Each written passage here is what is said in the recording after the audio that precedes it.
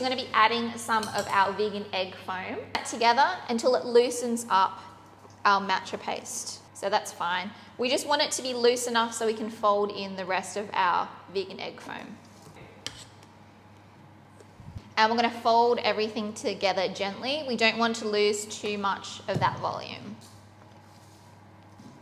And you want to continue doing that until you can't see any streaks of that green tea. Incorporating our dry ingredients into our foam. About a third of my dry ingredients at a time, and just sift those in so there's no lumps. Fold these through. I like to use the silicone mats because I find that they won't get wrinkly and you get a really beautiful flat base to your sponge. And I'm just going to lightly spray it with a little bit of oil. So you just want to spread it out as evenly as possible. Even on your tray, this can get going into our preheated oven.